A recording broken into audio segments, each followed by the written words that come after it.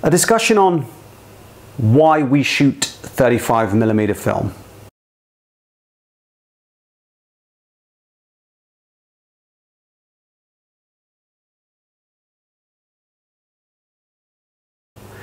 Why, in this day and age when Kodak have bumped their prices up and development of film is costing us quite a lot of money, why we still shoot 35mm film? That's a great question. For me, I love shooting digital. I love shooting Nikon, specifically digital, if only because I have all the glass from my 35mm days. So let's look at that then. Let's look at why I shoot Nikon. This is my Nikon F5. I would love a Nikon F6. They're upwards of $2,000. It's ridiculous. This I picked up for $100, $100, and it is fantastic, an absolute beast. The dials and the buttons and the menus, etc., it just feels like my digital cameras, but it's not. It's a 35mm fully automatic beast. So I love shooting the F5. It's my old faithful. Having been said, I do still really enjoy shooting my Canon AE1. Now this has been in the family for years. This was actually given straight loaned to me by one of my family members, and I've put so many rolls of film through this AE1 and it is not let me down once. Now the Canon AE1 is super popular. The problem with this for me is that it's overpriced. At the moment you can find them for around $50, but they're not going to be good copies, or if you're lucky they might be. You're looking at upwards of $120 for this camera, and you can get cameras which do very well for a lot less. This is the Minolta XG7. Yes, the settings are going to be different. Okay, you get some settings with AE1 that you don't with the Minolta. My point is this with regards to shooting film and why we do it. I get the feeling of complete nostalgia when I start pulling this trigger. I wasn't around in the 70s, 60s when these were created, but they were certainly being shot when I was a kid. My first experience with film was APS. And back then, all we had was APS. Incorrect. We had early digitals and we had film, but APS was all the rage. So I shot an APS camera, not unlike this. This is my Leica C11, I believe. C11. This little bad boy is absolutely wonderful. And yeah, it's crazy. Why would I shoot this camera when I have all my others? Because I have a bunch of APS old stock left. And the nostalgia I get with shooting this camera makes me happy every single time. I just send my films off to darkroom and they develop them for around $15. So my life of film began with APS. No, it wasn't very good, a little bit grainy. I'll show you some pictures from Afghanistan when I was there in 2001. If it hadn't been for an APS camera, I would not have captured those images. I certainly could not afford the digital cameras of the day. I mean, this was 2001. You're looking at Nikon D1 and D1X territory. Those were $10,000. I was not buying D1. At the time I bought a Canon ELPH, the ELPH on a shelf, and that gave me these pictures, which are wonderful. Have a little scroll through and look. This is from 2001. So these images were taken 2001. You can see they're super grainy, but you know, without that camera, I would have never captured these moments and these interesting times. Super wonderful pictures, and I love every one of them. Now, that having been said, these days I really still like a compact camera. Now, I can't always take digital cameras with me in the places I want to go. Wrong. Film cameras in the places I want to go, so I'll take a digital camera. And this is my go-to for my little digital camera, my Canon G11.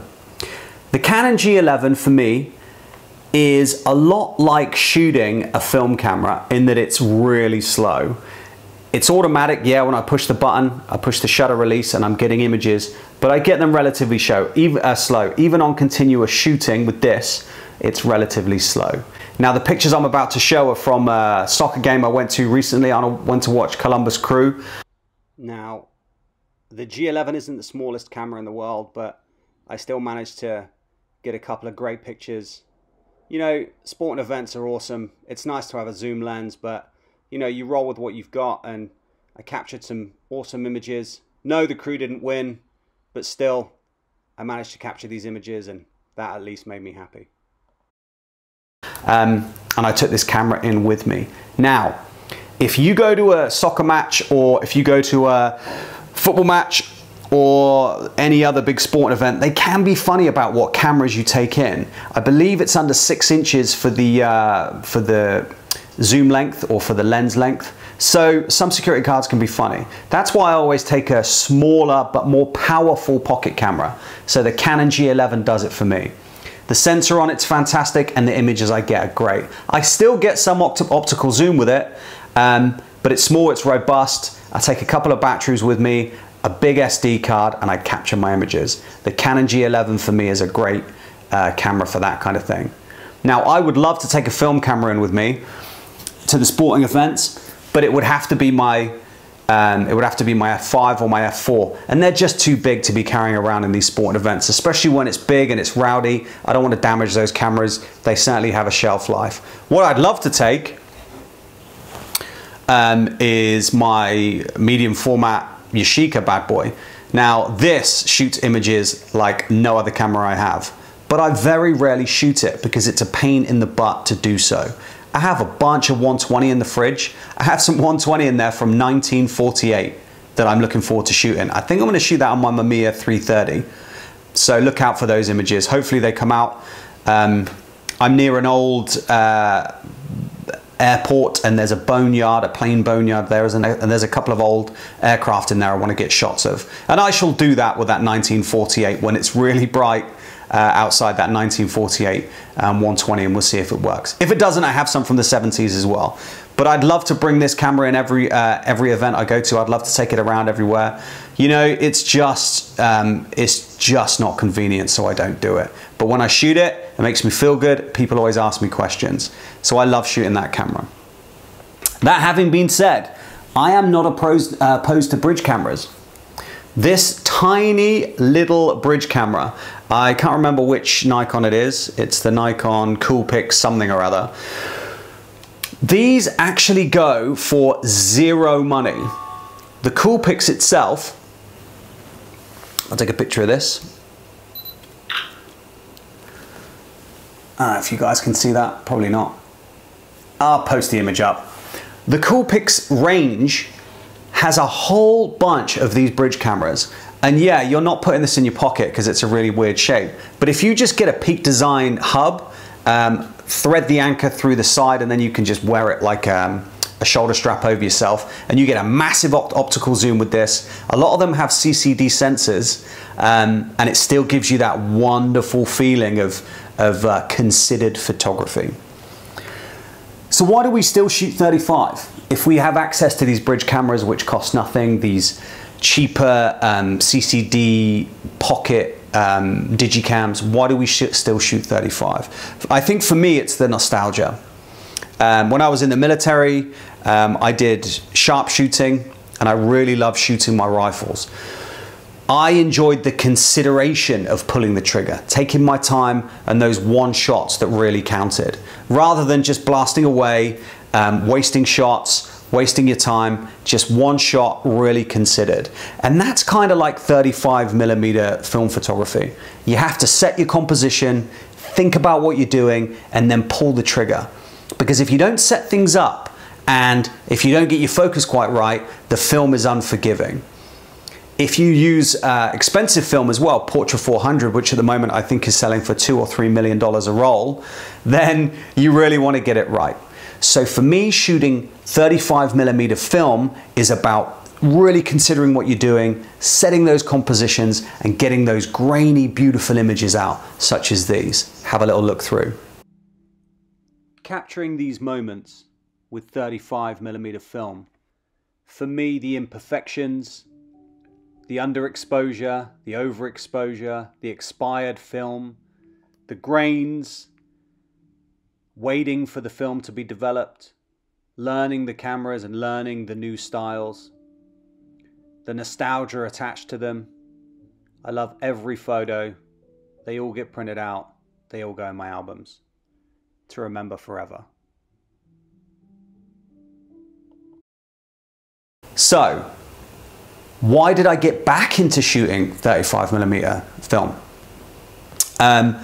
I came across some old photographs I had from when I was growing up that my parents took, and they took them on 35mm film. That kind of brought back some nostalgia for me, and I wanted to recreate those family moments. So I bought my first 35mm film camera in a while, and it was this. This is the Minolta Maxim 7000, which I purchased accidentally. And when I say accidentally, how do you purchase a camera accidentally? Well, I bought a box of camera equipment off of Facebook Marketplace, a whole box of camera equipment. Some young man near my house was having a clear out of his grandparents' house. There was a huge container full of used vintage camera equipment, and the 7000 was in there with all of the glass that I could ever imagine, flashes, battery packs, etc.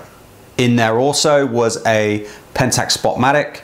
In there also was a Yashica EL, was a 8mm movie Yashica camera, Super 8, which I'll be shooting that as well. Bunch of glass, bunch of old retro tripods, but all in all, wonderful, wonderful, wonderful stuff. So I love this camera. It has a nifty 50, and I have some beautiful images with it as well. Have a look at those.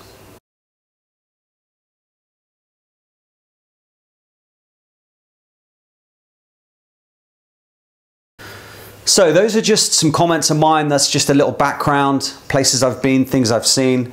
I was military for many years. I went to Bosnia, Kosovo, Afghanistan a couple of times, and I got pictures from all over these kind of places, and I'll be posting those, and you can have a look at some of my reels and see the kind of stuff I shot. These days I'm just an amateur hobbyist photographer. I shoot street photography. I love collecting cameras. I'm pretty much an avid collector of all brands, makes, names, whatever deals are going, I'll buy them. I'll shoot film through them. I buy old film stock. And I run them through my 35mm vintage cameras, and I don't care what they come out like. I really don't care. For me, all of the images that I make of my family, they all go in my albums, and every single one of them makes me smile. So thanks for logging into the channel. That's a little bit about me, a bit about my background, a bit about why I shoot. It's mainly nostalgia. Leave some comments, let me know why you shoot 35mm film. If you shoot digital, great, so do I. I'll be posting some of my street photography as well. Nice to get to know you guys. I'm sure we'll be seeing each other a lot more in the future as I post more reviews. Thanks. Bye.